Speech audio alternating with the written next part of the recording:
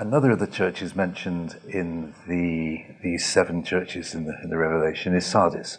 And in Sardis, they are told that they appear to be alive, but in fact they're dead. And they're told to wake up and to strengthen what remains. And again, they're told to remember and to repent. So it's very much the same lesson as in Ephesus. I think that if there's a repetition, it's because it's such an important thing to remember, to change your mind about the way things are going, and to really wake up and strengthen what remains. It's never too late, I think, to revitalize a church. So we can learn from Sardis that in a sense, it's never too late. It may be difficult, but it's never too late.